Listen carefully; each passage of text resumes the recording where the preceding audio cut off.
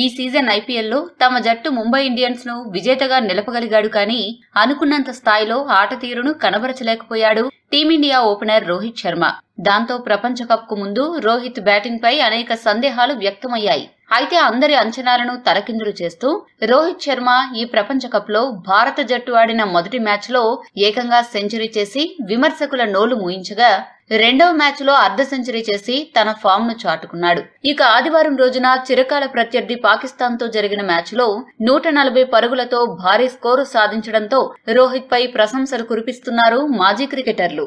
ఇక మ్యాచ్ అనంతరం అదే జోష్ తో విలేకరుల సమావేశంలో పాల్గొన్న రోహిత్ కు ఒక వింత ప్రశ్న ఎదురైంది.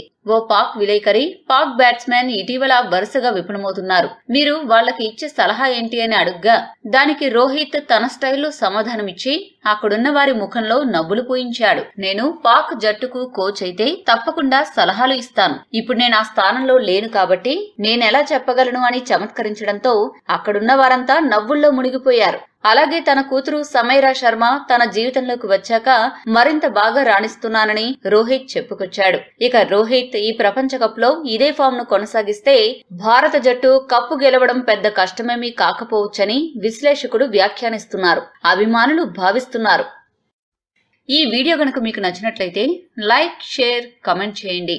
మరిన్ని ఆసక్తికర అంశాల కోసం మా ఛానల్ ని సబ్స్క్రైబ్